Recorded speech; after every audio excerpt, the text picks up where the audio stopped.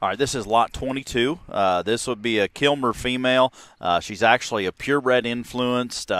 This gilt here we got to show one time this winter at Perry, Georgia. The boys showed her. She was third overall pure influenced. I believe she was the only belted one there in the top 5. But her pedigree is Pat This Top Gun. So her mother is a purebred that actually originated from Kyle Riggs, but that Kilmer bought there. Pat This Top Gun's her pedigree.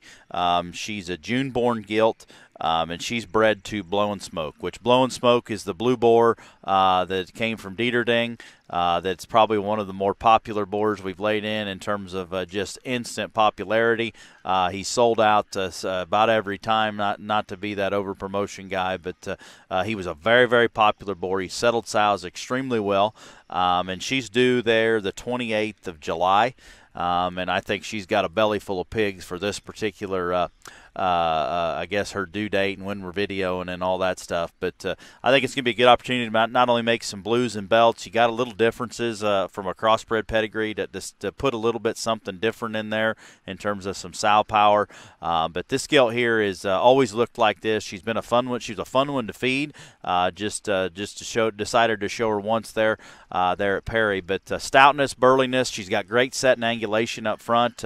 But great density, great center body, and square. She's big-ended. She's had great muscle shape her whole life.